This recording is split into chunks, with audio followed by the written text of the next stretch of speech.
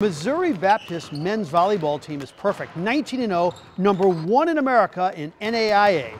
MoBap alum Tom Young is the coach. He used to coach at CBC, and he knew the area was loaded with great talent. 10 out of the 18 players on the team are from St. Louis, and if they come to Missouri Baptist, they have to perform at a high level.